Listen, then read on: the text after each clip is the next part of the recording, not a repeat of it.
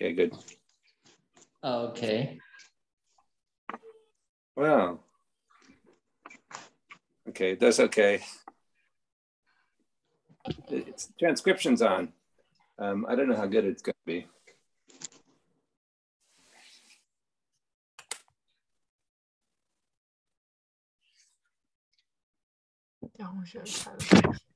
Not bad.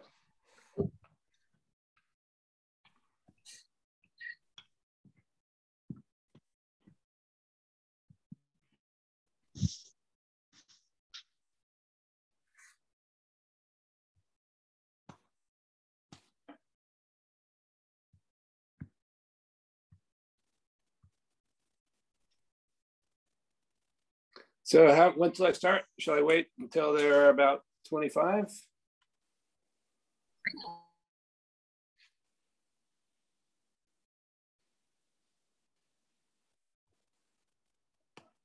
Okay, we can start, I think. We'll start now. Okay. Let me share my screen.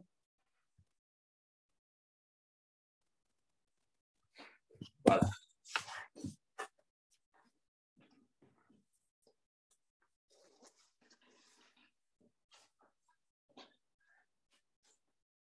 So, I'm Peter Latham. You probably know that.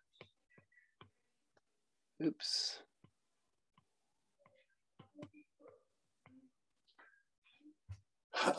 Does everybody know where the website is for the,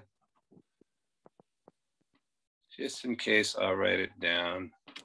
So I put all sorts of notes on my website, HT.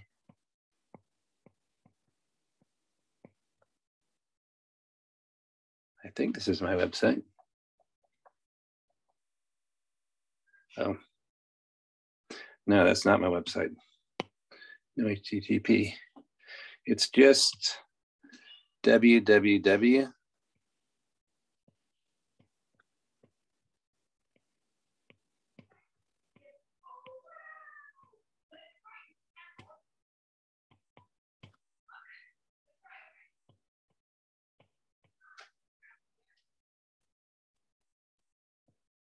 So you can get the first part of the website just by Googling my name. And the rest is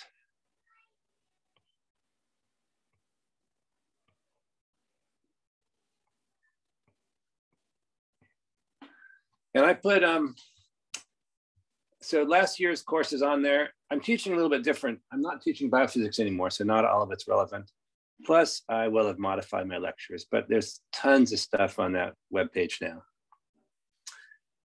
So what we're going to talk about today is, or today, next, I don't know, 12 or so lectures, is how networks of neurons operate. And I'm going to start with a little bit of background, just to put things in context. So, what's the goal of neuroscience?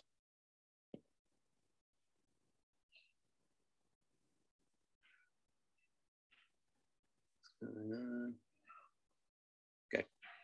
What's the goal of neuroscience?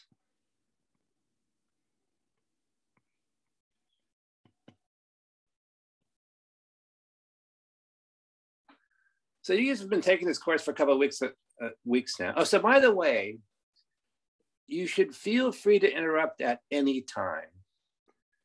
I'm guessing I may go a little bit too fast. There are times I may not be clear.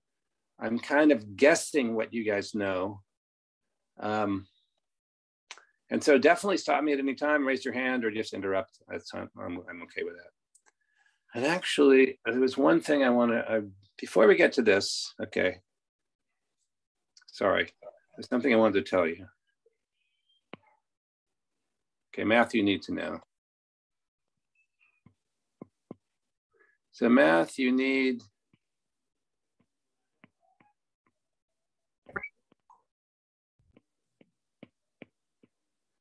So no, this means be reasonably familiar with.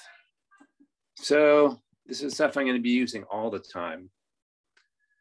So one is ordinary differential equations.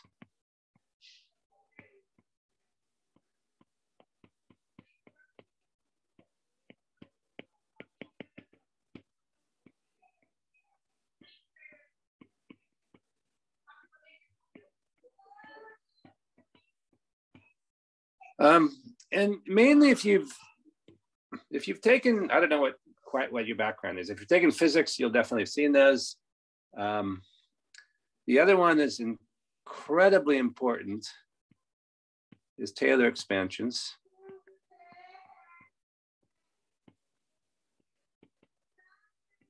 But relatively straightforward. 3 is linear algebra. Again, you don't have to need an expert, but you need to know about matrices.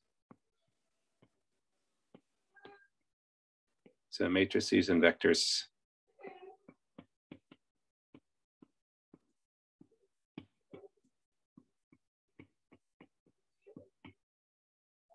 Four is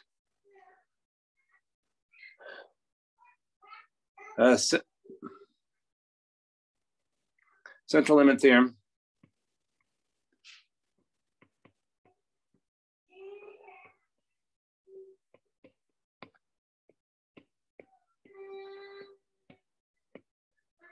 And 5 is linear regression.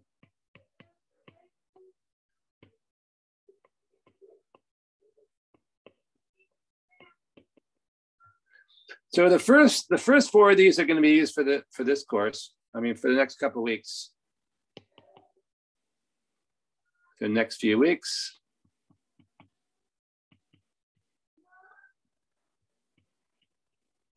And believe it or not, when we get to deep networks, we're going to be using linear regression a lot.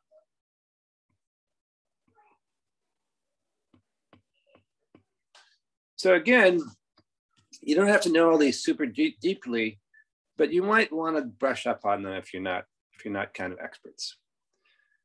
Okay, so let's, as a way of introduction, goal of neuroscience.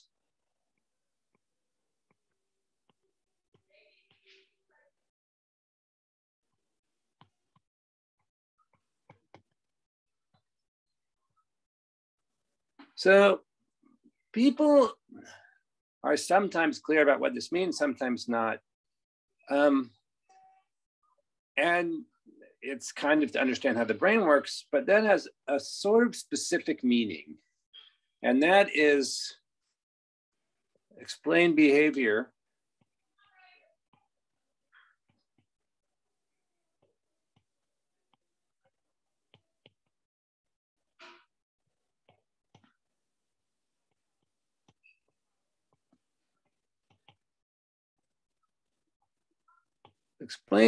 in terms of neural circuits. And if you look at about half the web pages, any neuroscience institutes, that's what they say. I swear half the papers in systems neuroscience start off like that, and probably 90% of the grants. But what does that mean? And what it really means, I think what it really means to me is it's sort of a two-step process. Step 1, what happened here? So what does this mean?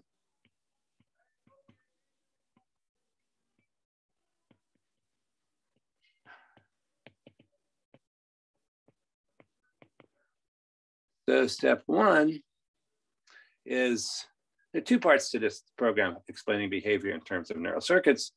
One is write down a bunch of equations.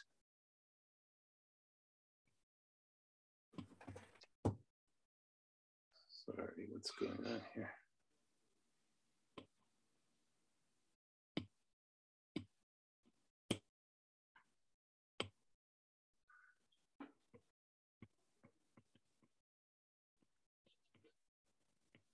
Write down equations describing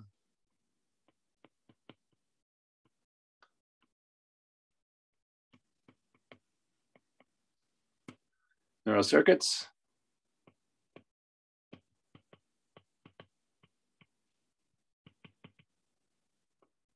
And 2, link those equations to behavior.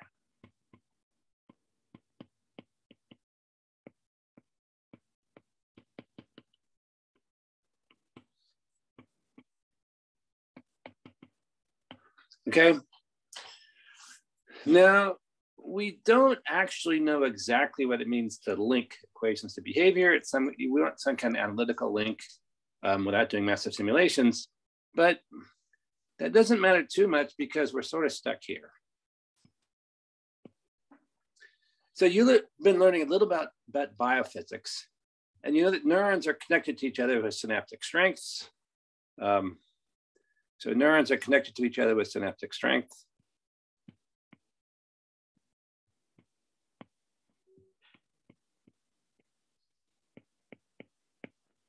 I'm going to call them via weights. So Wij. So Wij equals connection strength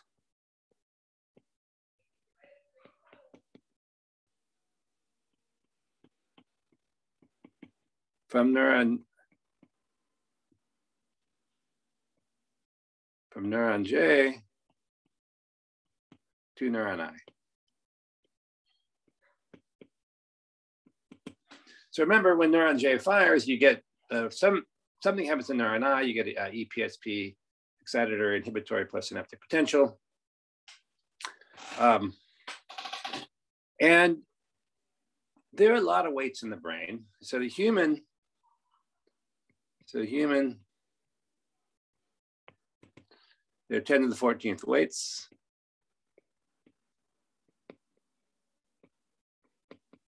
Even the fly, there are 10 to the 9th billion weights. And we don't know what they are.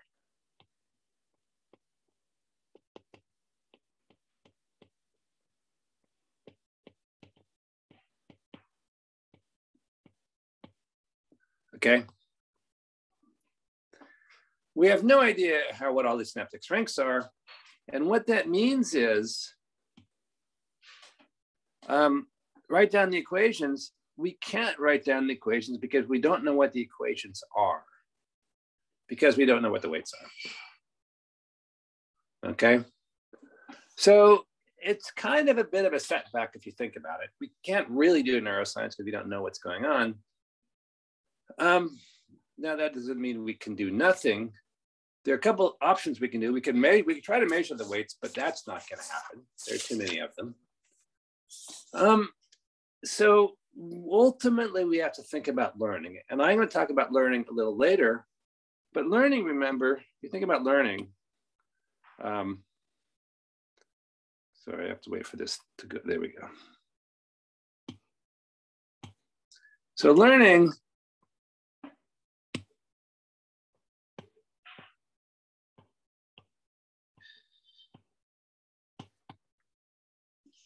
what that does is basically tells you how synaptic strengths change with some kind of activity, some kind of teaching signal maybe. And I'm going to talk about that a fair amount. But learning, remember, starts off with weights. Think of the weights. It's a vector at 0, t equals 0. And then as time evolves,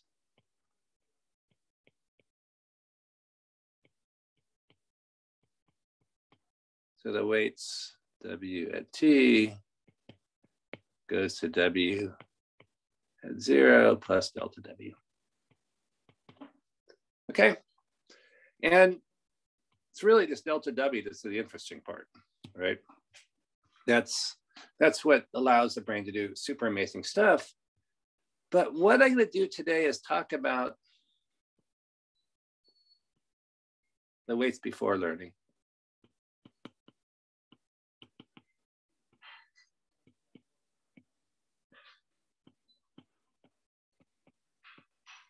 Okay, that's what I'm going to talk about in this lecture. Next next lecture, what I'm going to assume is before learning, the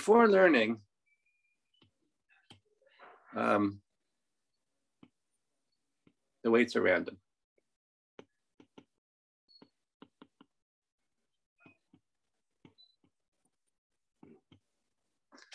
Okay, so this may seem like a really dumb thing to do, but it turns out there are a couple of reasons we want to do it. One is actually going to be a little more clear later. But the idea is that so as time goes on, it's becoming increasingly clear that initial connectivity matters. And so if you try to train a deep network, the initial weights which is really the initial architecture, make a big, big difference in how well it does. And those are for feed-forward networks. In the brain, they're recurrent connectivity, and understanding recurrent connectivity just with random connecting weights appears to be a good idea. To tell you the truth, nobody knows for sure, but at least it's a problem we can solve. So what we're going to do is basically try to understand how networks of neurons with randomly connected networks, randomly connected weights, understand their dynamics. And that dynamics turns out to be surprisingly rich. So for instance, here are some observations we're going to try to explain.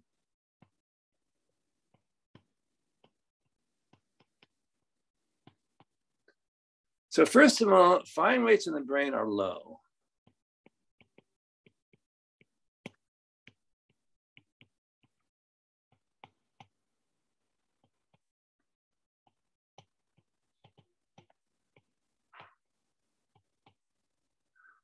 So nobody knows exactly how low, but probably a few hertz.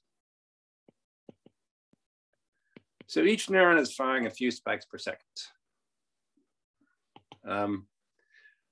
So you also tend to see oscillatory behavior is very common.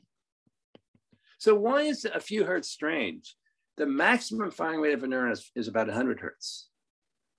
Okay, and if I was designing the brain, I would have it either fire sort of a 0 or 100, like a flip-flop, like a logic gate. But it doesn't, it chooses to fire at a few hertz, and that's actually kind of hard to explain. So oscillations are also common.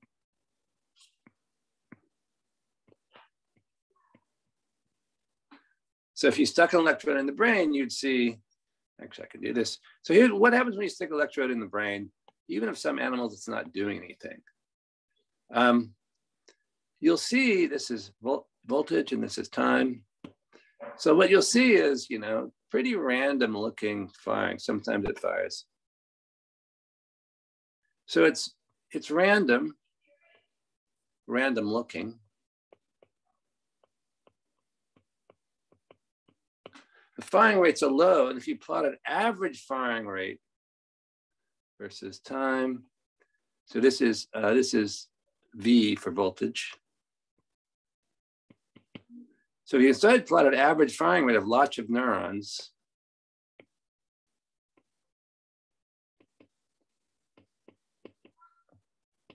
you'd actually see these sort of oscillations at various firing rate frequencies. Typically, so the oscillation frequency is anywhere from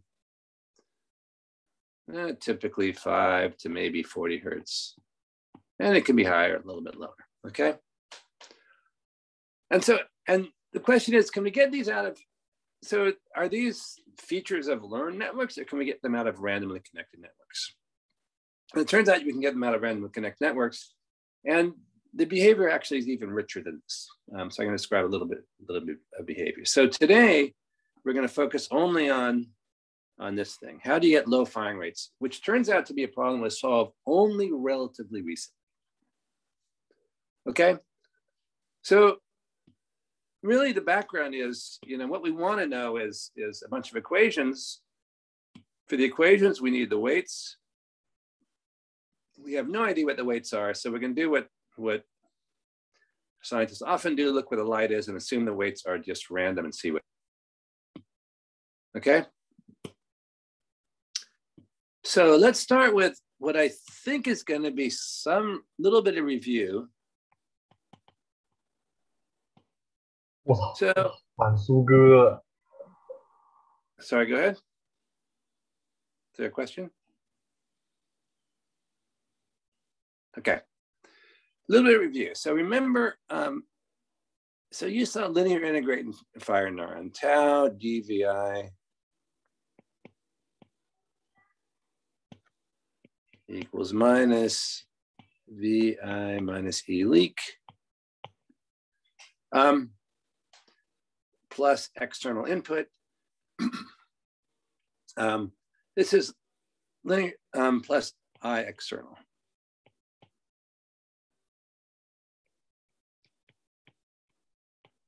And it's got to be multiplied by resistance to get the right units. So this is an LIF neuron, LIF, linear integrate and fire. Simplest neuron in the world.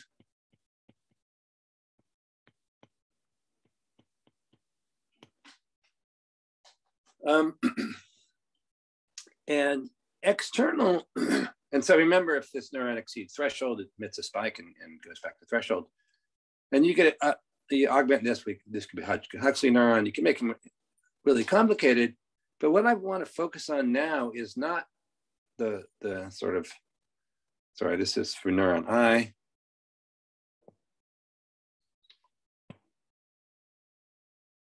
Sorry, oops.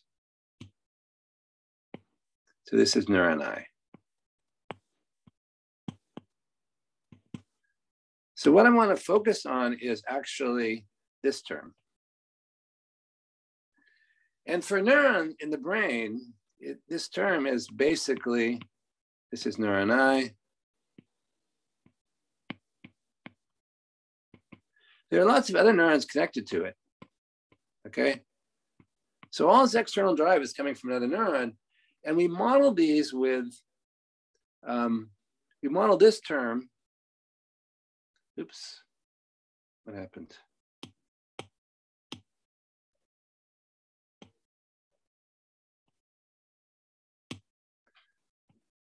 We model this term with sum over x, sum on j of wij. I'm gonna write gj of t. Okay, so wij, this is the connection strength, remember, wij connection strength from neuron j, from one of these neurons to neuron I, and gj of t is so gj of t is just a little blip in time. So basically, whenever neuron j spikes, gj jumps up. If it spikes twice in a row, it looks like this. So these are spike times of spikes on neuron j. Okay, whenever neuron j spikes, you get a little blip. If W is positive, you get excitatory, an EPSP, excitatory postsynaptic potential. When W is negative, you get an inhibitory postsynaptic potential.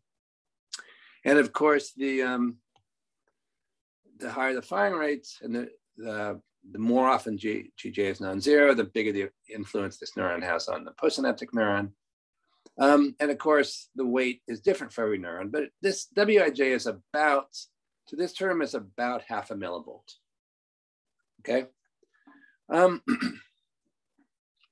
Now, we could make this more realistic. So this is called a current-based model. So if you want to be more realistic,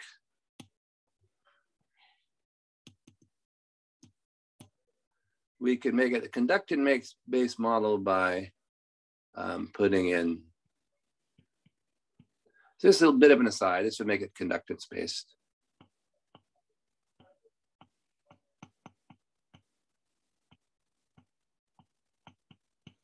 But we're not going to do that. So I'm going to take this out and ignore. It's more realistic, but for our purposes, it doesn't really matter. fact, we're not really going to use that much anyway. Actually, you need a minus sign here to make things rigorous. Okay. So what's the point of all this? So when the weights are structured, all sorts of interesting things can happen. But if the weights are unstructured, presumably the firing rate of this neuron depends mainly on sort of the average firing rate of the neurons over here. Okay. And maybe some I dependence, depending on these WIJs. So WIJ, remember, we assume it's completely random. There's no structure. So if I tell you the firing rate of all these neurons, that's the firing rate of all the neurons going into here, you should know more or less the firing rate of that neuron. So that's the assumption we're going to make. Except we're going to actually not quite do that. What we're going to do is divide neurons up into excitatory neurons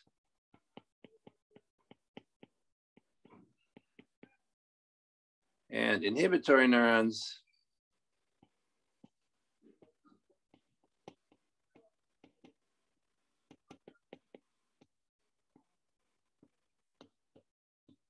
And we're going to assume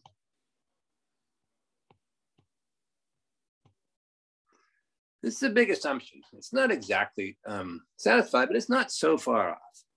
So nu I is a firing rate of neuron I is some function of, it may depend on I, of the average excitatory firing rate and average inhibitory firing rate. Okay? Huge assumption. So let's be clear about what these terms are. This is firing rate of neuron I.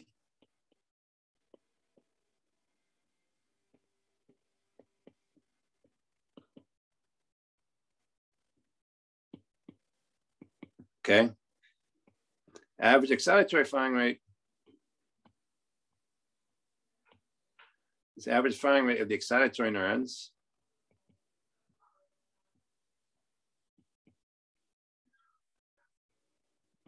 Call it E neurons. I'll spell it out. Running out of room. Excitatory neurons. And nu I is average firing rate of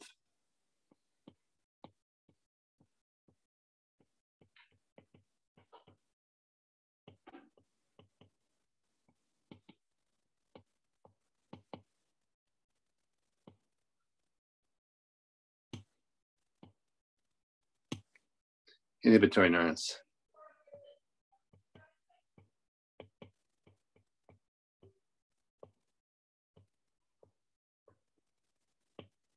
Okay. So this is a pretty big assumption.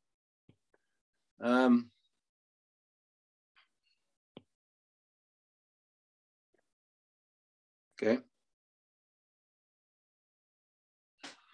And it's our main assumption that we're going to sort of everything is going to rest on, except we're going to augment it in two ways. So first of all, I'm going to let nu be excitatory inhibitory.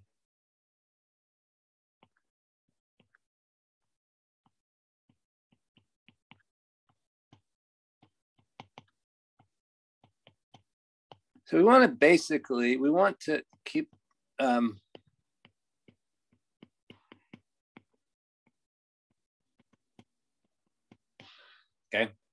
So excitatory inhibitory neurons are different. They can have different firing rates. So remember what this is. This is the average firing. If you specify the firing rate of excitatory neurons, the firing rate of inhibitory neurons, that gives you some equilibrium firing rate of excitatory neuron I. Okay? But what happens if the excitatory neurons were firing at too high a rates relative to this equilibrium? Then what you expect is for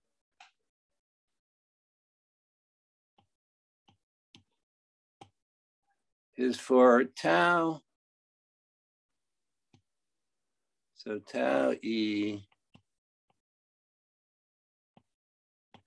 So this is another majorly large assumption. Okay. So we're giving this dynamics. This is really, really important. Okay. If the actual fine rate of this neuron is much lower than its equilibrium value, it's going to go up. So this is what DDT is. DDT is positive, nu E is increasing. If this is much higher than its equilibrium value, this is going to go down. There's some time constant tau E. So these are massively made up equations, but they work surprisingly well.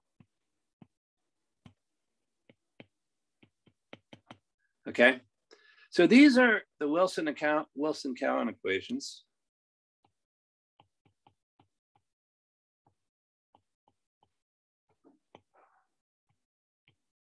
I'll put the reference on the web page. So paper on the web page.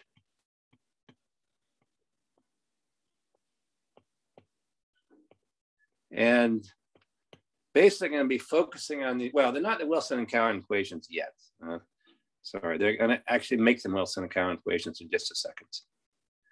And to do that, I'm going to average over index I on the right-hand side, on both sides. So I'm going to write, if this is true, we can write tau E ddt of 1 over NE, the sum on I of nu EI equals, so we're basically averaging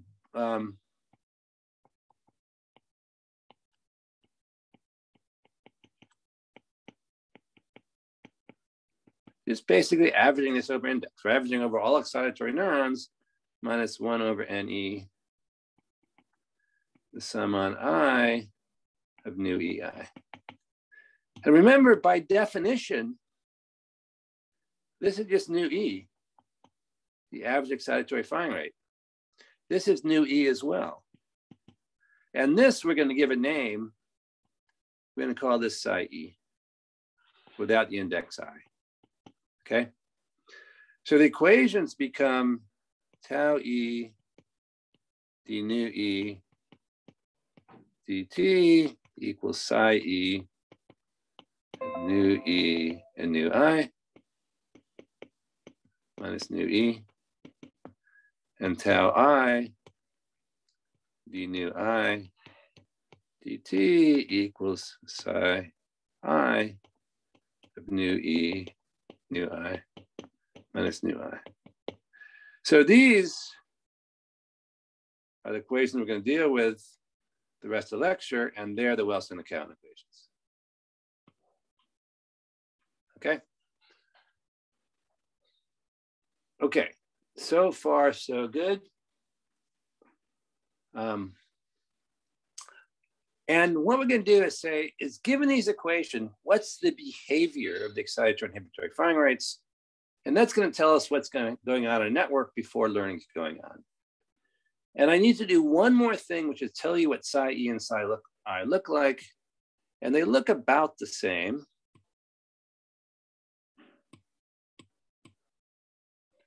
Sorry, I have to wait for, there we go. And they look about the same. So if you plot it on this axis, nu E, psi E, you can put either psi E or psi I. They look about the same.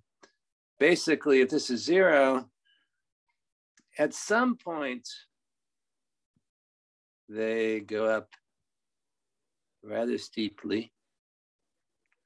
So they max out about 100 hertz. And they're kind of steep.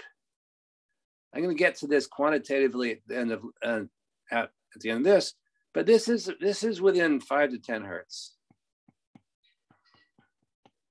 When the average excitatory firing rate increases by between 5 and 10 hertz, this thing jumps up to almost 100 hertz. Okay, and we'll see that especially later on. If that's when you plot, that's if you plot versus nu E. If you plot versus nu I, it's kind of the opposite. Actually, let's plot versus new I. So of course, this plot here depends on the value of new I, right? If new I is really large, so this is, so for instance,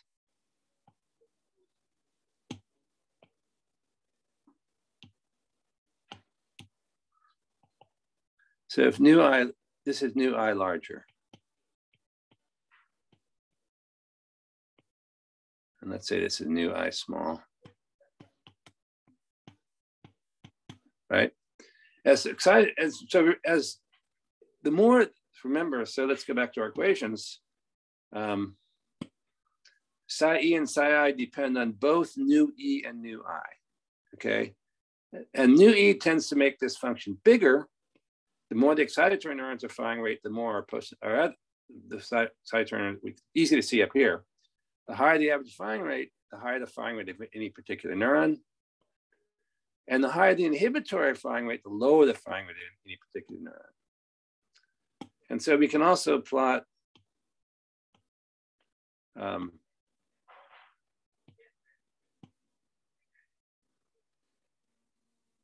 sorry, I have to wait for, there we go. We can also plot psi E and psi I versus new E, new I. It's a little more problematic because if it starts off, for instance, at 0, it's going to stay at 0 forever. So this is where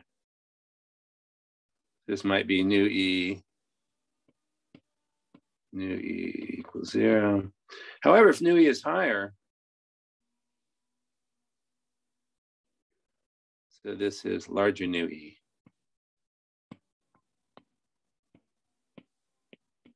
Okay, if new E is even larger, it goes out here.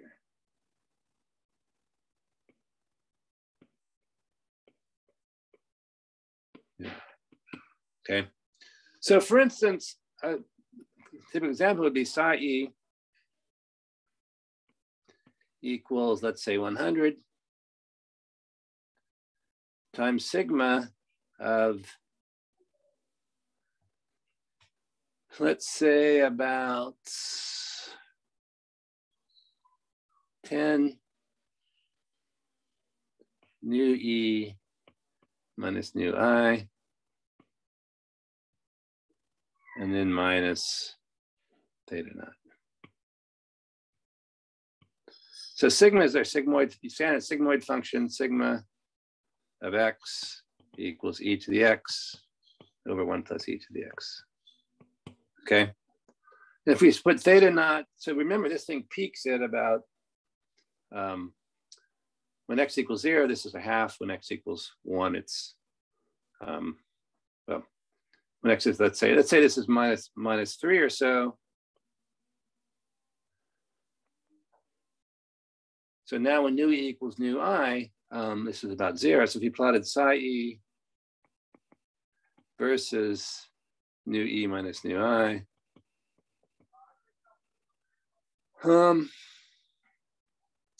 not very high. So when new E equals new I, this is sigmoid of actually this is plus 3. Oops.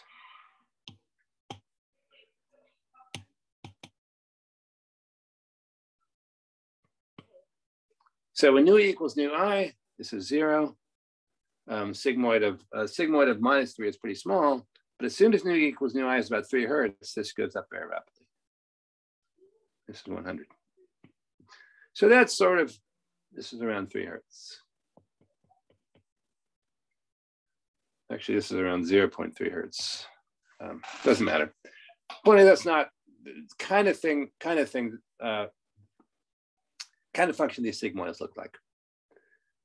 Okay, so we have 2 things right now. We have some equations, Wilson-Cowan equations. We have the shapes of these sigmoids, and we want to understand the behavior of these ordinary differential equations. okay? And for that, we're going to ultimately use null lines and linear analysis. But before we do that, let's consider an easier problem that's going to illustrate all the ideas.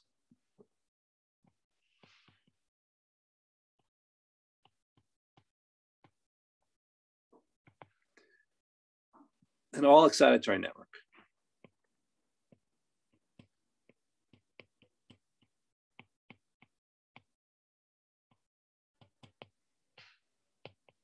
This is a network with only excitatory neurons. Okay. And we're going to ask, can we, so the equation is now very, very simple. Tau E d psi E, sorry, d nu E dt equals psi E of nu E. Okay. So how are we going to find the, and we went, oops, minus nu E. So when analyzing an ODE, the first thing you always do is find the fixed points. Okay. And for that, it's pretty easy. We just plot psi E versus nu E. Okay. Now we're going to start off with a standard view.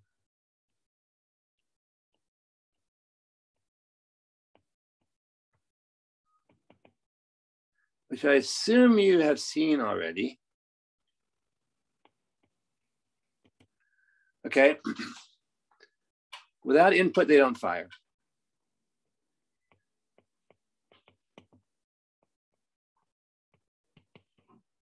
They don't fire.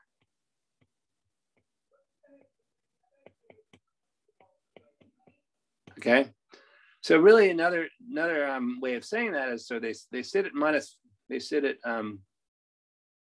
oops. So they sit at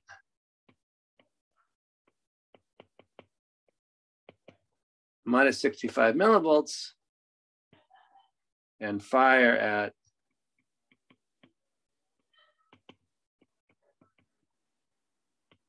so they basically sit 15 millivolts below threshold. They sit there very quietly. And unless they get some external input, they don't fire. So what we're going to do is plot psi E. So this is nu E on this axis, and nu E versus nu E is a 45-degree line. And then we're going to plot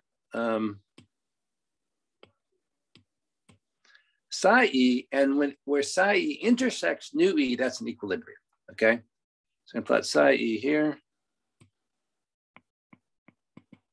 And remember, when nu E equals 0, psi E is 0. This is what it means. If the neuron's not getting input, it can't fire. So psi E is 0, and then at some point it goes up steeply, up to 100 hertz. Okay.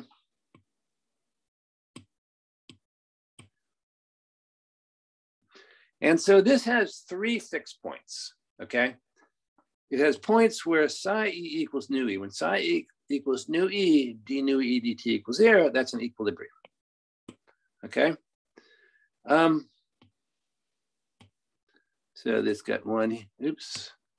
So it's got one here, and one here, okay? And now we want to know if they're stable. And for that, we do standard old Taylor expansion, perturbation theory, whatever you want to call it. And we write nu E equals nu E0. So nu E0 is just one of these fixed points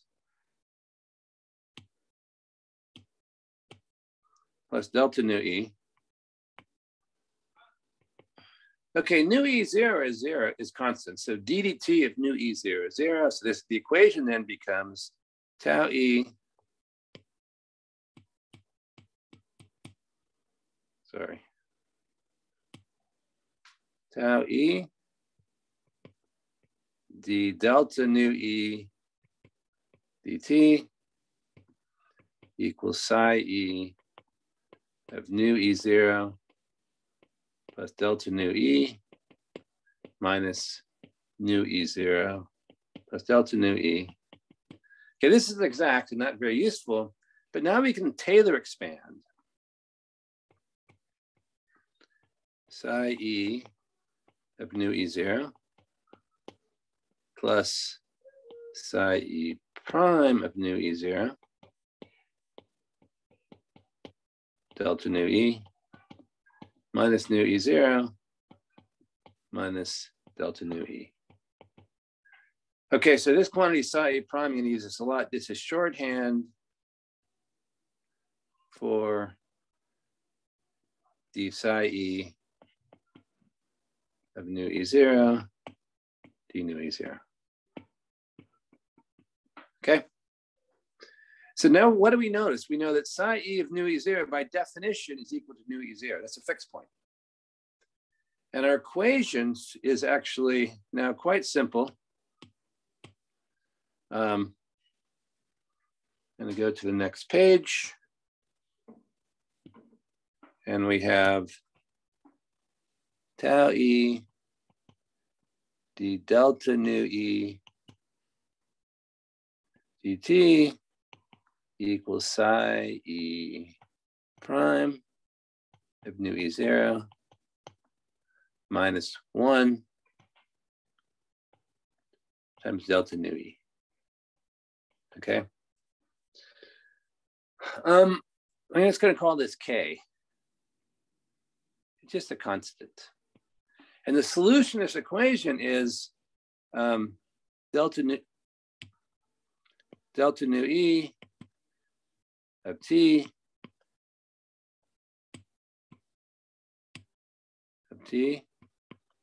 equals delta nu E of 0 e to the k t over tau E.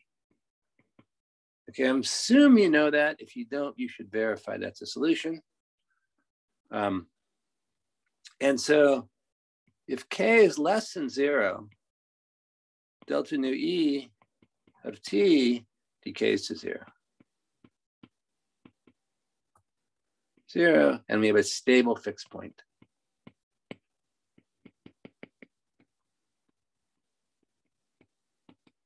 Okay. If k is greater than 0, then delta nu E of t increases, and we have an unstable fixed point.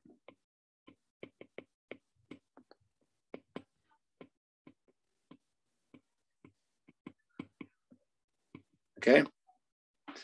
Now, k less than 0, basically, k less than 0 means psi E prime nu E0 is less than 1, and k greater than 0 means psi E prime nu E0 is greater than 1. Okay. So if the slope of psi of this gain function is less than 1, we have a stable fixed point. If it's greater than 1, we have an unstable fixed point. And going back to our diagram, we see right away this is unstable. This is unstable, meaning it's a possible solution to our equation, but if you move even a small distance away, we would either go up to the maximum or down to the minimum. And this is stable. And this is stable. Okay. So remember, if we started, that means if we started here, we go either up to the stable fixed point at high firing rate, or we start a little bit low, we go down to 0. So what that tells us is on the standard view of neurons, that input they don't fire, you can get a firing rate, a stable equilibrium at 0, an unstable you can get a stable equilibrium at 100 hertz, but you could get an equilibrium at low firing rate, but it's not stable. You'll never see it, okay? And that's actually true even without the standard view. I'm going to come back to that in a second. So the point is, all excitatory all excitatory networks, if you have this sort of steep gain function with slope bigger than 1, you can't get a low firing rate equilibrium. Okay, and it's because this is unstable. Okay, let's take a little break. I'm trying to take a break after 45 minutes. Been a little bit longer. Let's just take a 5-minute break. I'm going to stay on. You guys can ask any questions you want, and then we'll come back and add inhibitory neurons and try to get a low firing rate equilibrium. Okay. So take a quick 5-minute break.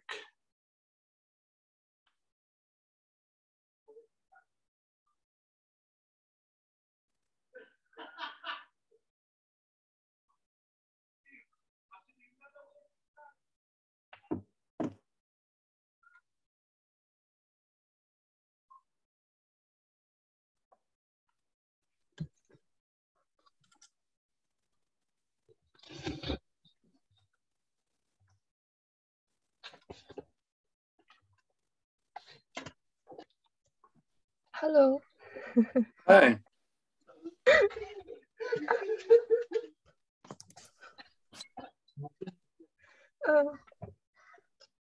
I want to know what is phi E. What is phi E or psi E? Yeah. Oh, psi E. Did I draw phi? Yeah, psi. You're talking about this quantity?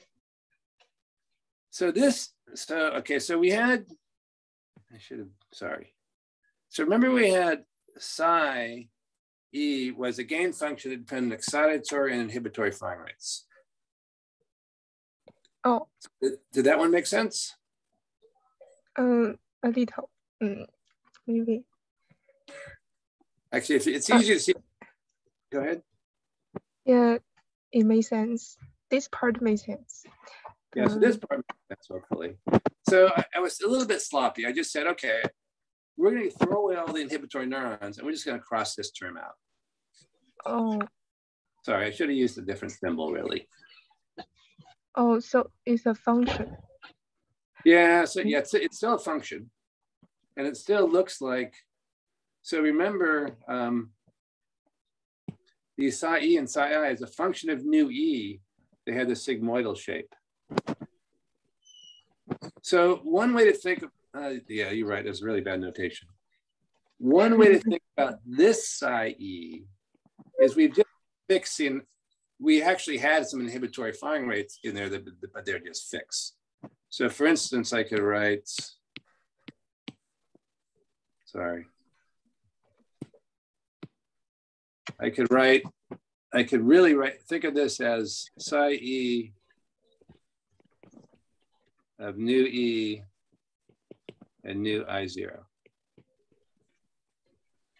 We're just going to fix the fixing inhibitory rate.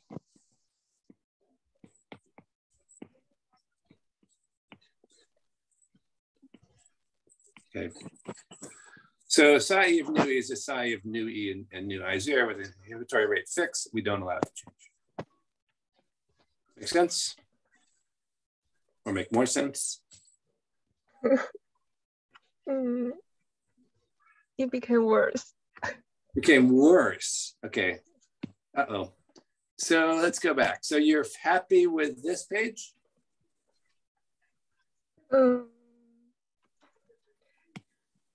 Yes.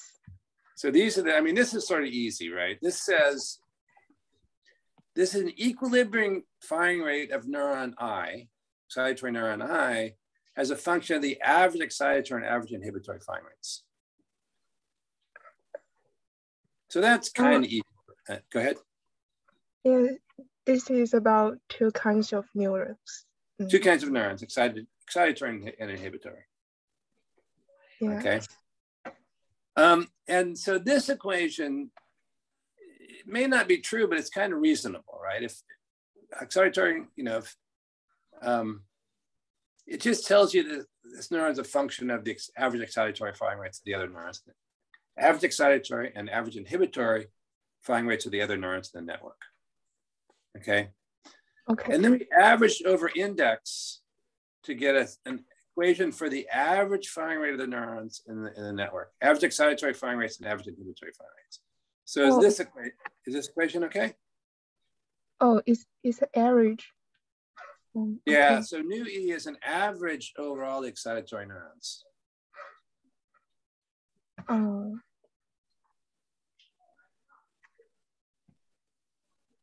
Okay.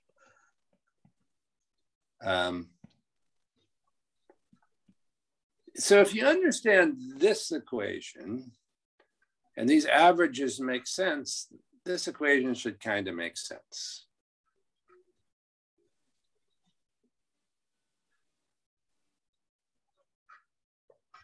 Is it okay?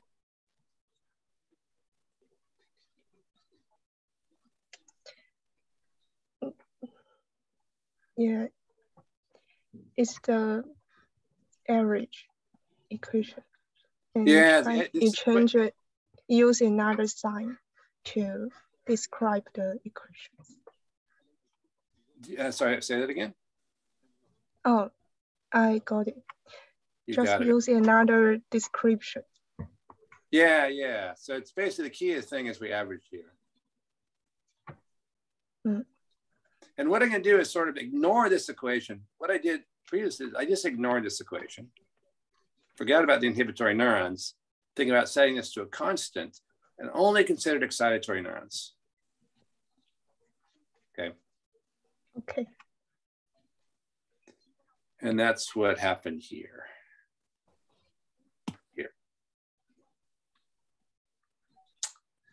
So okay. What can the sigmoid function do? So what do you mean? Wait, sorry, say that again. What's the function of the sigmoid? Just the sigmoid. Sigmoid function? Yeah. The sigmoid function is just, I mean, it's not exactly sigmoid. It just gives you, where does the sigmoid go? Oh, so this sort of, so this equation here is sort of not a bad way of thinking how it, this is psi E. Remember this one here is a function, sorry. There we go. This psi E is a function of nu E and nu I. So this is sort of not a bad way to think about. I probably shouldn't put a 10 in there, should I? Let me take out the 10.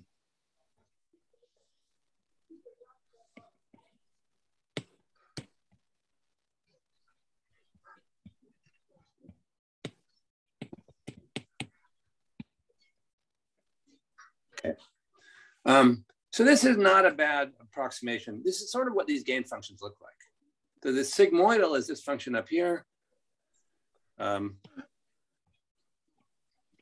This function up here, e to the x of 1 plus e to the x. So it sort of rises. The sigmoid has this shape.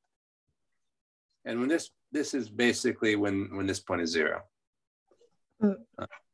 Okay. So it's not exactly sigmoidal, but it's not a bad way to think about this function. Okay, mainly makes sense? Yeah. Okay. Oh. Okay, I'm gonna keep, so you should definitely stop with questions. It's much better that everybody understands things than I finish the material. And if anything in my lecture doesn't make sense, feel free to email me. Okay. So what the conclusion of this is, if we fix the firing rate of the inhibitory neurons, so remember, basically fix them to some value.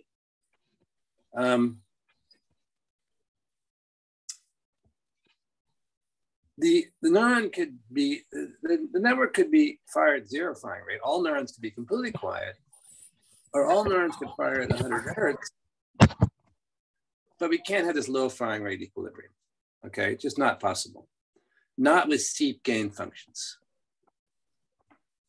Okay, if the gain function were really shallow, it could, so actually, it's sort of worth talking about that.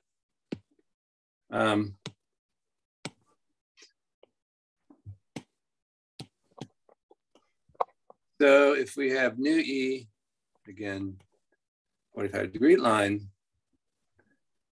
So if the gain function were really shallow, right? If we could write psi like this, so this was psi E. Say nu I0. Then this is a stable equilibrium, right? Psi E prime is less than 1. And you could have, so if gain functions were not steep,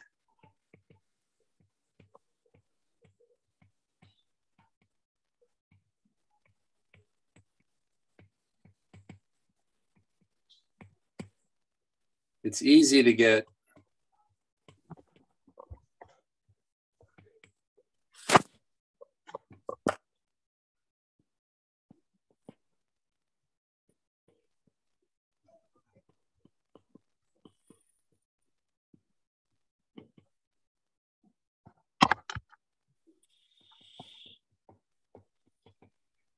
okay. So it's easy, you know, and as we'll see, not steep means not very strongly connected. We could easily get, you know, falling rate equilibrium wherever we want it. But the truth of the matter is, in reality, these gain functions are super steep, and that makes it really hard to get a low falling rate equilibrium. Okay. So how are we going to do it? How are we going to get a low falling rate equilibrium? And of course, we have inhibitory neurons.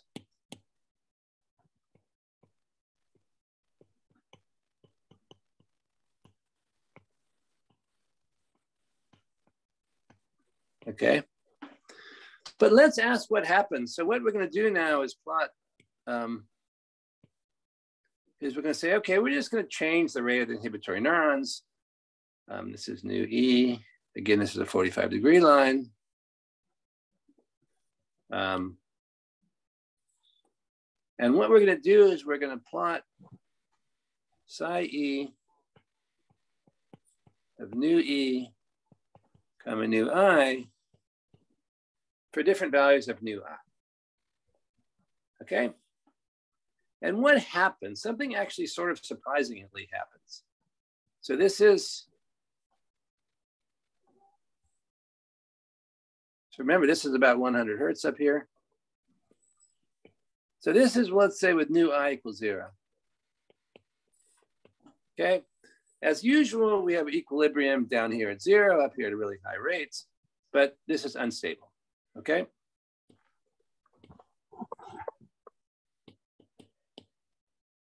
So now we're going to increase inhibitory firing rate. And what happens? What happens is we increase inhibitory firing rate, psi E actually gets smaller. Uh-oh. Sorry.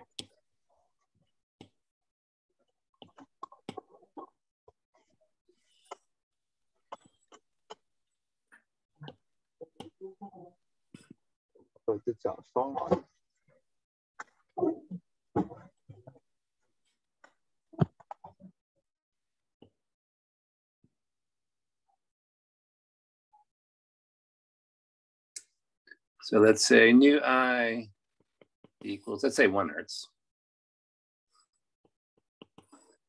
So this didn't work at all.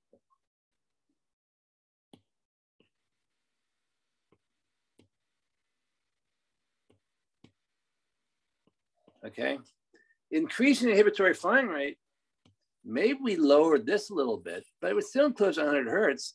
This is 0 and this is still unstable. Okay. And we could try increasing even more. It just doesn't help much. Okay, we can pull this one down somewhat, but it's really hard to get. We remember, we're trying to get a mean equilibrium firing rate of 1 hertz. Okay. So given this picture, it looks impossible to get a low firing rate equilibrium. Okay, and what we're missing, or what we've sort of unconsciously incorporated, is this standard view of neurons that so we use a standard view.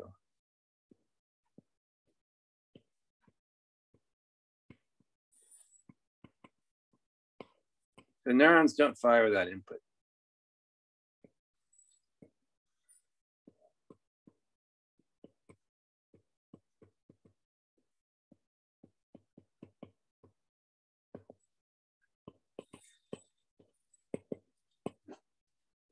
This is probably wrong.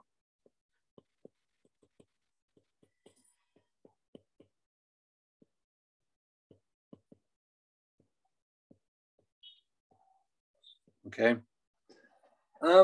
If you take, so certainly if you take an isolated network of neurons, you can actually do this by growing neurons in a dish, they will fire without input.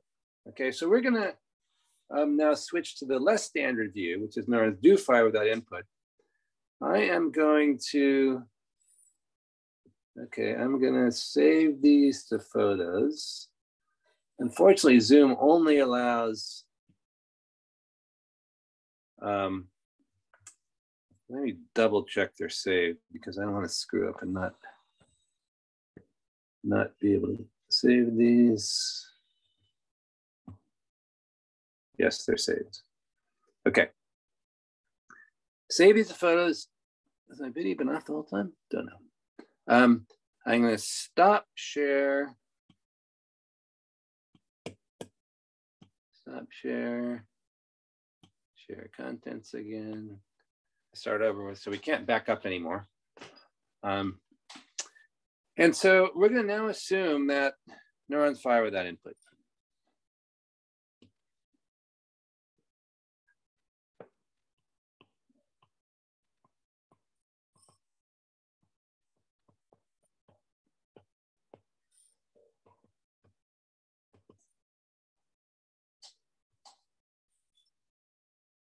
Okay.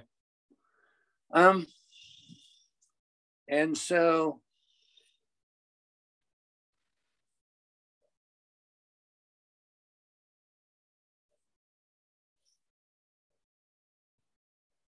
what does that mean?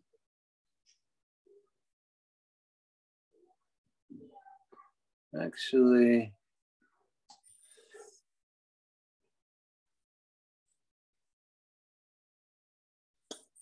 okay. We actually don't need, so this is new E, psi E, new E, comma I. Okay. So this is basically when new I equals 0,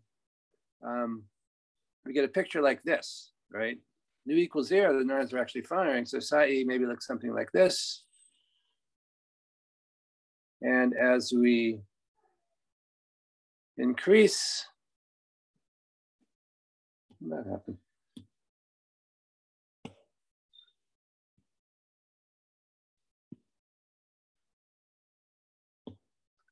I actually made a slight error, as you guys will see in a sec. As we increase nu I, it goes like this. And eventually, you get an equilibrium. So this is increasing nu I.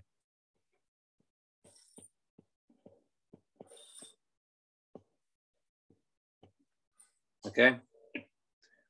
So in all these intersections, so what's critical here is each one of these intersections corresponds to an equilibrium. This one down here is actually stable. But it turns out we're not going to care about that one. So what we're going to do, and that's kind of where I screwed up. So what we're going to do is plot, put nu E on this axis,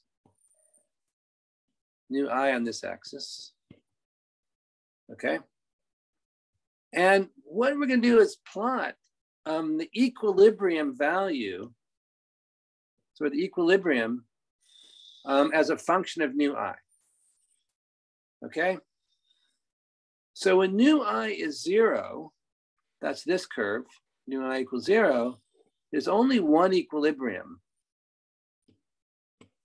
right here. Okay. So because neurons fire without input, and because these gain functions are steep, if there's no inhibitory neuron, no inhibitory input, all a neuron can do is fire like mad. And that's entirely consistent. If you added a GABA blocker to your brain, if you blocked inhibitory input, it would actually fire like mad.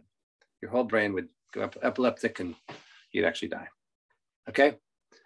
So what happens when nu I increase a little bit? Well, as we can see from up here, kind of exaggerated, as nu I increases at a little higher firing rate, there's still only one equilibrium. Eventually, when nu I is high enough right here, oops, sorry.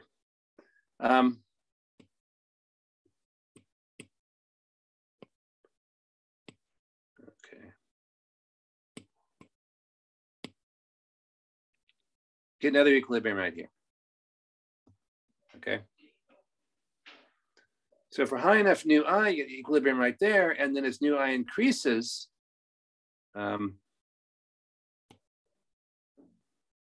you get another equilibrium.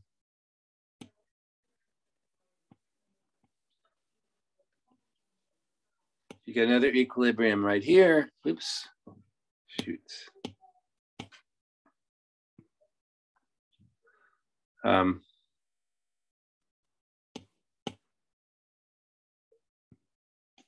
Oh man, sorry gang.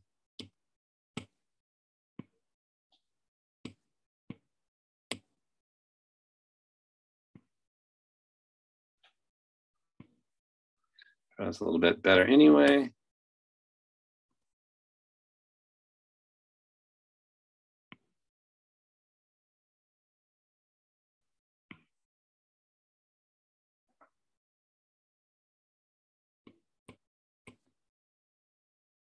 Okay, so actually I'm gonna put a line down here. Man, sorry.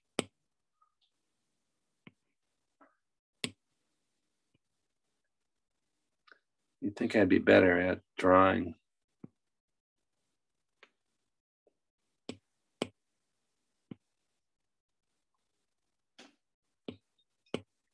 Okay. So this corresponds to some point right here. And now as inhibitory input increases even further, you get fixed points on either side of this. And the fixed points look like this. And you get a picture like this. So basically, this is equilibrium excitatory firing rate as a function of inhibitory firing rate. So this is an incredibly important curve. It's called excitatory nullcline.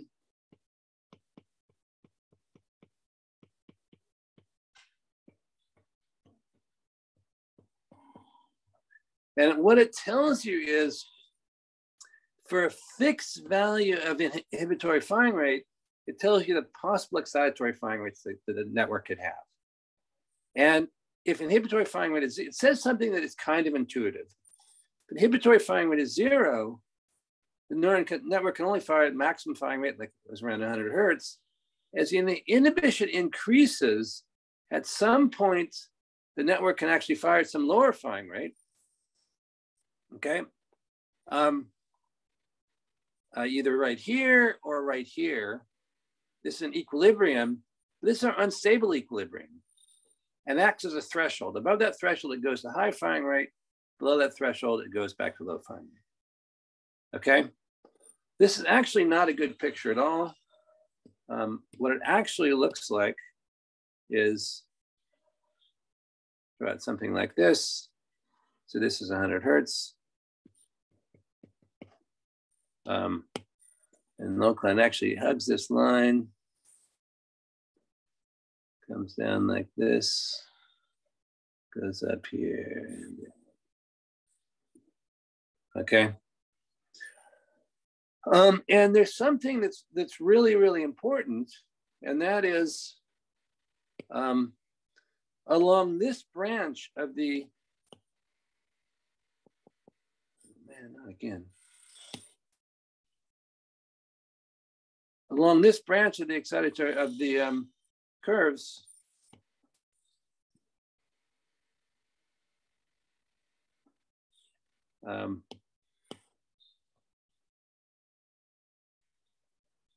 This is the unstable branch.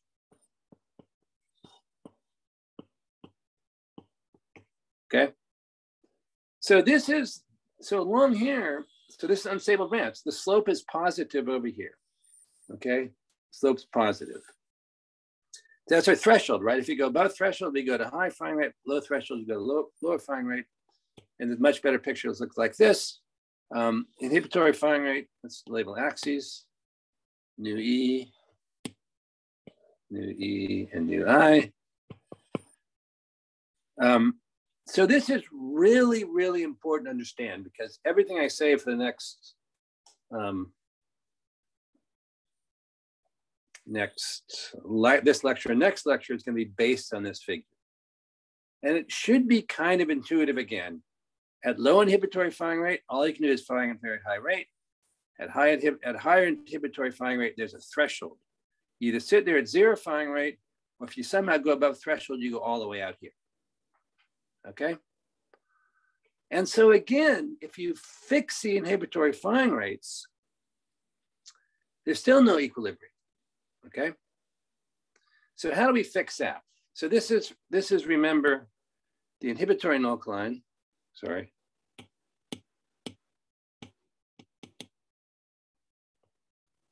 It's excitatory null line.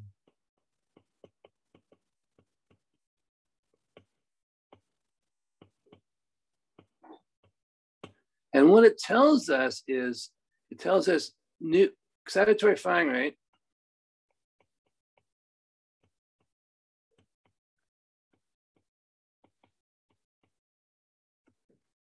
rate for fixed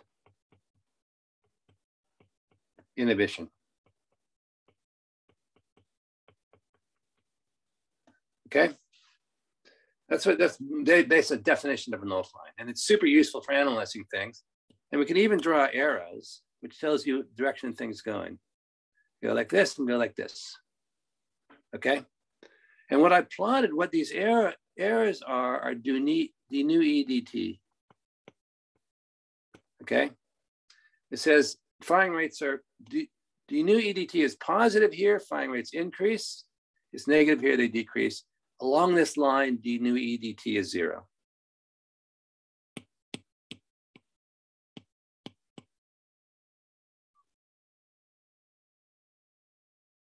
Okay, there we go. So along the line, d nu E dt equals 0. So that's the excitatory null line. What about the inhibitory null line? So we can construct that in exactly the same way. So what I'm going to do is plot here. Actually, over here, I'm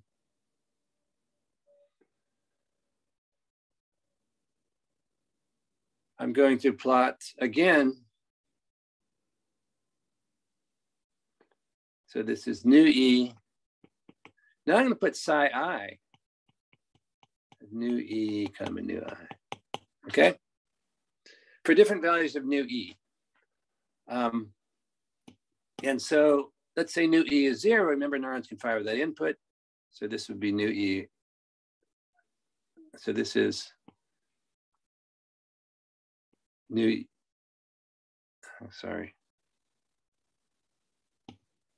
I'll put nu I on this axis. I'll put nu I on this axis. So this curve is nu E equals 0, okay? And that means there's an equilibrium at, so an equilibrium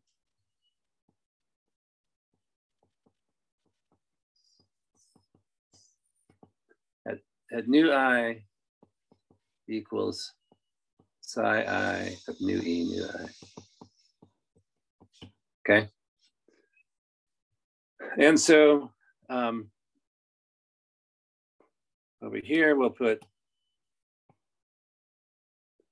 the nu E nu I. So when nu equals 0, there's an equilibrium. Oh, that's the other way around.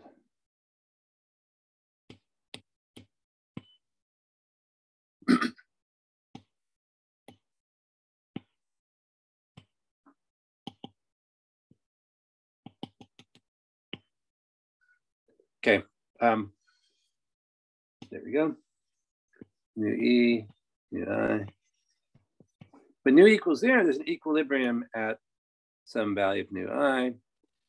As nu E increases, the equilibrium just moves up, okay? Okay, so these dots correspond to these equilibria here. And because nu E prime, the derivative with respect to nu E is less than 1 even, this is stable. So you get a curve that looks like goes up something like that, okay? So this is the inhibitory nucline.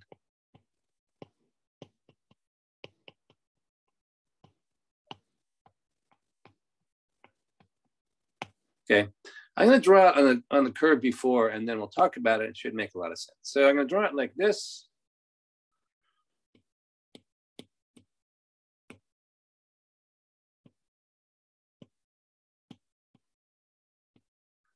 Okay. Okay, I'll draw it like this. So inhibitory nucline.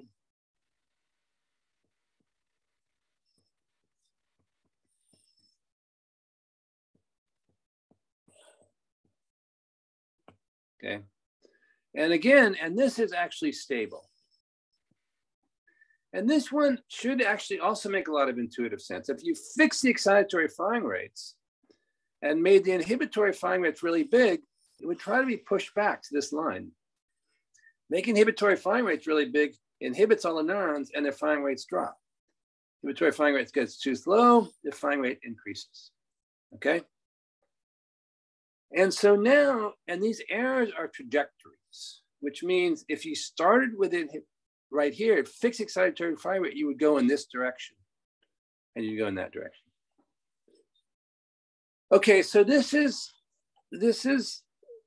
you should definitely deeply understand this figure. I'm going to give you a couple write-ups. You can learn more about it. It's not very intuitive where it came from. The first couple of times you see it, it doesn't make a lot of sense, but it's really important for understanding how networks of neurons work. Okay, so what do we have? We have, this is the unstable branch. Okay, but what happens when we start, let's say we started, so this point here is an equilibrium, okay? This is our equilibrium.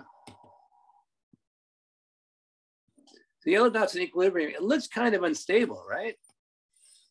However, what if we started right here? We started below the equilibrium. The inhibitory firing rate's a little bit lower than what it was.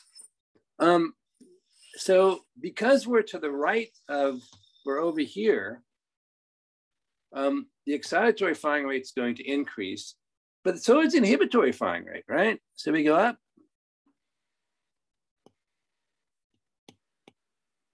So we go up to the right, but we're also pulled up. What happens when we cross that? When we cross this line, excitatory nucline, now we're pulled towards 0. We're still going up, and we cross here, and we're pulled down. It's possible, if you arrange things properly, to spiral into that point. So this equilibrium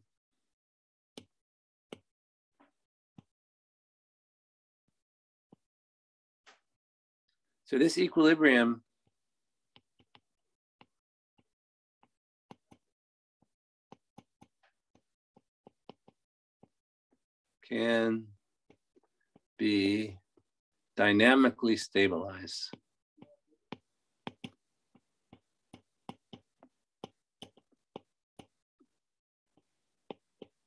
Not sure if that's how you spell stabilized, okay? And it kind of makes sense what's happening, right? As soon as excitatory activity increases by a little bit, we're down here, right? We're pulled up because inhibition is too low. It's pulled up, right? And then once we get over here, it's pulled down again. And if inhibition is really strong and really fast, this happens almost immediately. If inhibition is too slow, it doesn't work at all and we oscillate. Okay? So this, by drawing these null lines, we've explained two things. We've explained a potentially low firing rate equilibrium. And remember, I talked about networks of neurons love to oscillate. We've explained oscillations. Okay? So this is a purely qualitative picture. What we want to do is convince ourselves that this really is a stable fixed point. Okay? And that's, in some sense, it's icing, right? You can tell it might be stable just by drawing these pictures. But it's nice to put a little bit of mathematical rigor in that. So what we're going to do is we're going to use, again, perturbation theory to compute the dynamics of dynamics near this fixed point, okay? So remember, let's go back, let's go to our equations. Sorry, I have to wait for, there we go. Let's go to our equations. Tau E d nu E dt equals psi E of nu E comma nu I minus nu E. And tau I d nu I dt equals psi I of nu E and nu I minus nu I. Okay? So we're going to linearize around a fixed point. Just so the Taylor expansions come in again. So nu E equals nu E0 plus delta nu E, and nu I equals nu I0 plus delta nu I. Okay. So I'm going to work out sort of in detail psi E. And so remember, nu E0 are fixed points. So let's go back to here. And this point here, we're going to call nu E0, nu I0. Okay, that's our fixed point.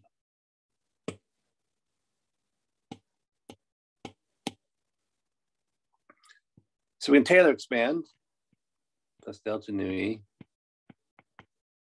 comma nu I0 plus delta nu I equals psi E of nu E0, nu I0 plus partial of psi E with respect to nu E0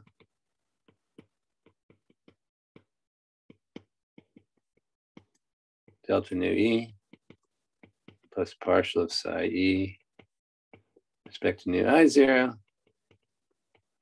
nu E0, nu I0, delta nu I. Okay? I'm going to give this a name. I'm going to call it psi E comma E. And I'm going to call this psi E comma I. So the first of these, the first E tells us it's the excitatory gain function. The second E tells us what we're taking derivative with respect to. Okay, so when we take this and we put it back into our equation for nu E, we get tau d delta nu E dt equals psi E plus psi E comma E delta nu E plus psi E comma I delta nu I minus nu E0 minus delta nu E. And as usual, psi E cancels delta nu E zero because this is a fixed point.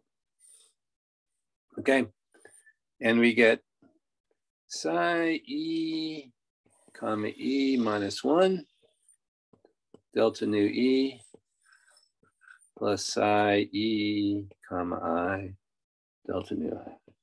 Okay, that's our linearized dynamic around the fixed point for nu E.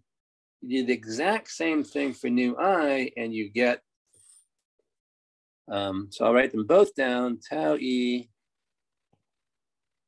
d delta nu E dt equals psi E comma E minus 1 delta nu E minus the absolute value of psi E comma I delta nu I. And the reason I did that is, remember, psi partial of psi E respect to nu I is always less than 0. If you increase the inhibitory firing rate, equilibrium firing rate drops. And we have tau I d delta nu I dt equals psi E comma I, oops, psi I comma E delta nu E. So this should really be approximately equal to minus absolute value of psi I comma I plus 1 delta nu I. And this is a typo, delta nu I. Okay. So we have about 2 minutes left. I'm going to write down the matrix equation. So d dt of delta nu E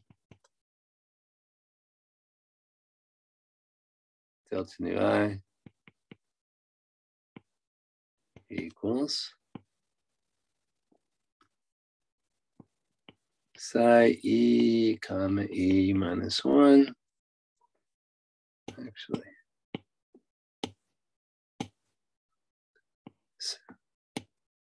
psi E comma E minus 1 over tau E minus absolute value psi E comma I over tau E psi I comma E over tau I and minus absolute value of psi I comma I plus 1 over tau I. Oops.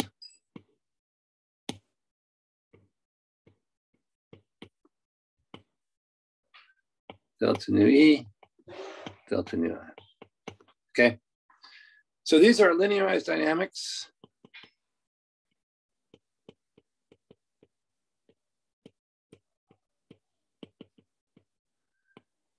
Next lecture, we're going to solve them and find stability of this problem.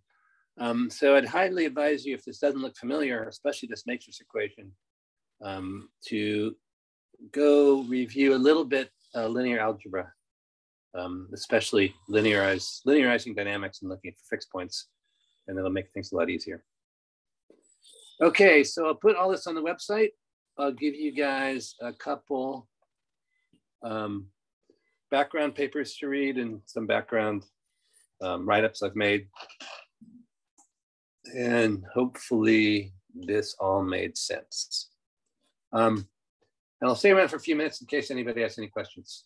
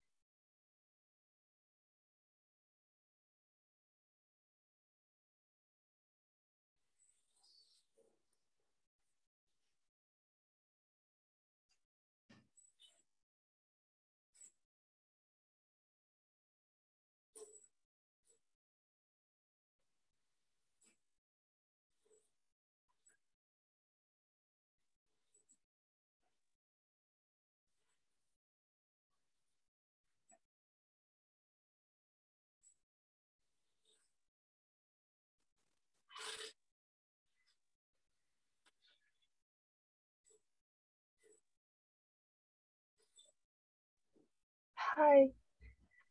Hi. I'm still confused about the threshold. Sorry, confused about which? The threshold. Maybe. The threshold.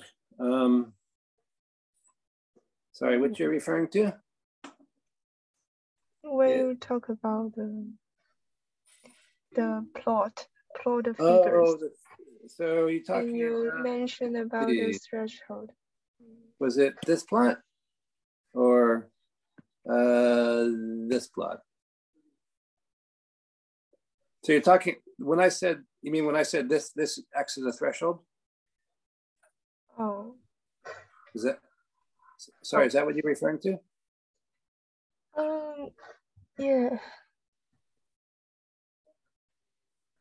I mean, so think about, so forget about all the math and think about, you have a large network full of excitatory and inhibitory neurons.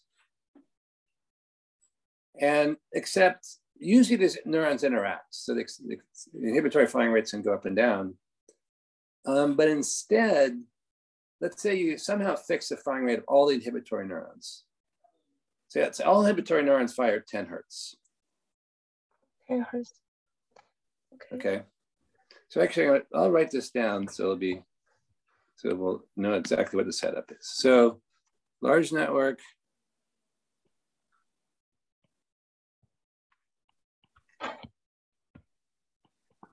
Of excitatory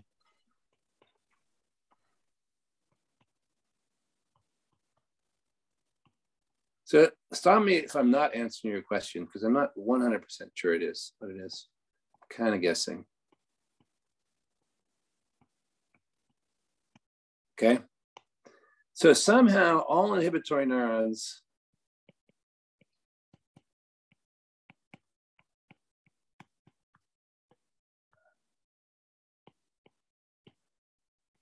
are firing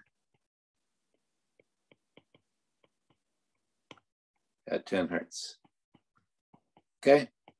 So let's look at some, this is an E neuron, it's excitatory. It's getting lots of inputs from excitatory neurons and also from inhibitory neurons. But all these inhibitory neurons are firing like mad. They're firing at 10 hertz. And there are about 1,000 of these inhibitory neurons providing input to excitatory neurons. So it's really inhibited, okay? And in fact, all these, so basically all excitatory neurons are inhibited.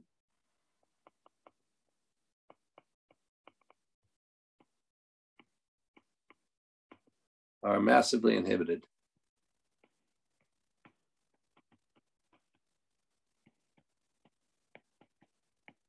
Okay, they're just getting tons and tons and tons of IPSPs. So I assume in the last, you've had biophysics, so you know about IPSPs and EPSPs? I don't know. ISP. So basically, when an inhibitory neuron fires, if you look at it, this is V, the voltage of some neuron. Whenever an inhibitory neuron fires, it sees a little dip. Okay. So this is time. And this is called an IPSP. Okay, so this is inhibitory neuron fires, and it causes the voltage of this neuron to drop. Okay. And if you have, you have 1,000 neurons, you just get tons of these IPSPs. They just, just goes down, down, down, down, down. And remember, for this neuron to fire, its voltage has to go up, up, up here so it can fire. So does this picture make sense? Yes. So basically, it gets all these IPSPs, so it's sitting way down here. Oops.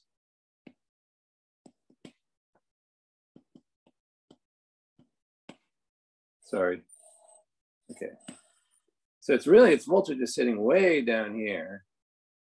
And the threshold for firing, this is threshold for firing.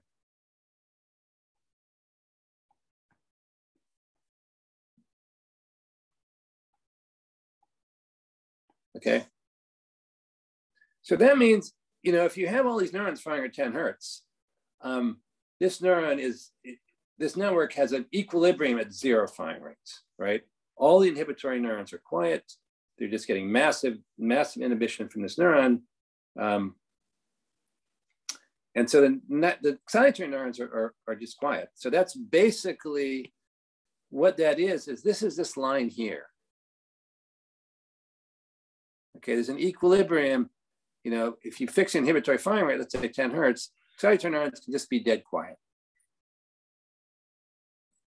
Does that make sense?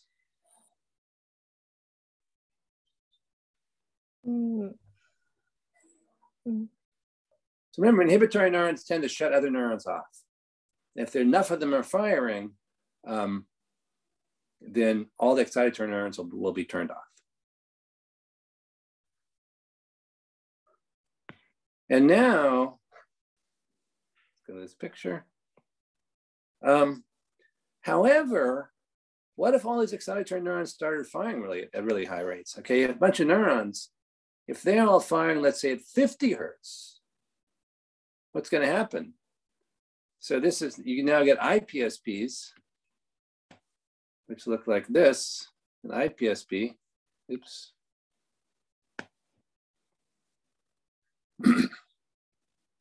Sorry. Okay, an IPSP looks like this. Sorry, EPSP.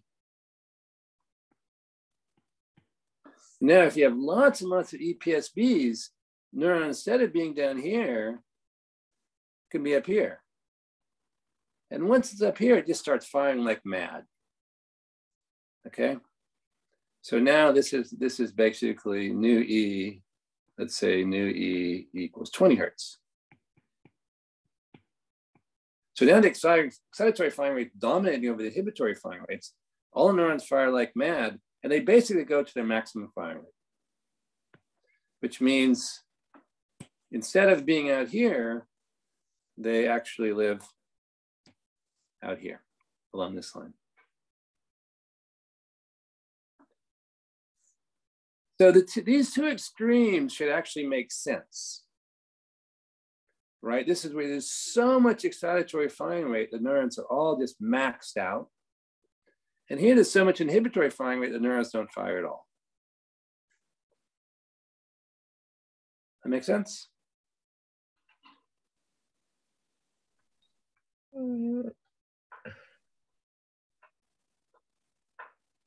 Yeah, yes. So if that, and then in between is a threshold, right? Yeah. So this is this, I mean, if this is inhibitory firing rate, this point acts as a threshold. So threshold is a point.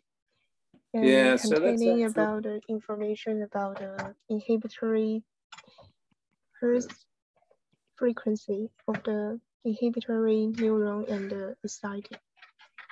Wait, say that again.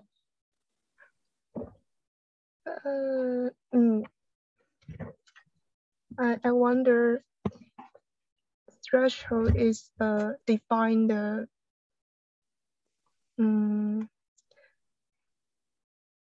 how to say, threshold.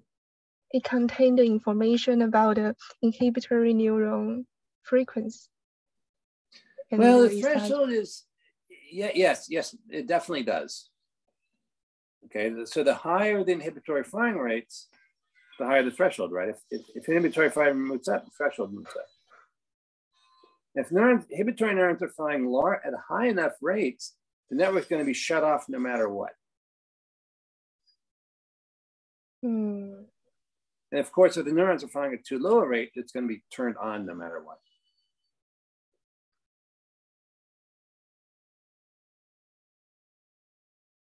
Yeah, yes, I agree. That makes sense. Okay, so that's, I mean, it's sort of, it's not, so I never, it's kind of, it should be a nice way of thinking about it, right? Neurons can either be dead quiet, firing at a high rate, or in between there's a threshold. It's like either side of a mountain. You fall down one side, you fall down the other side. Mountain, yeah, it's a mountain. Yeah. Okay, I actually have to go now. I have another meeting, but we'll definitely think about this. If you have any more questions, definitely email me. And like I say, I'll put a bunch of write-ups on the website that hopefully will be somewhat clear.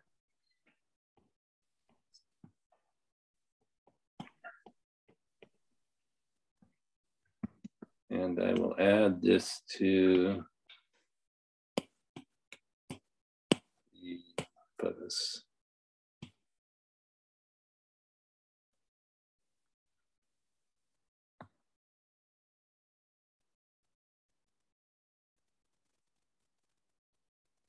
Okay. Okay, thanks, gotta run.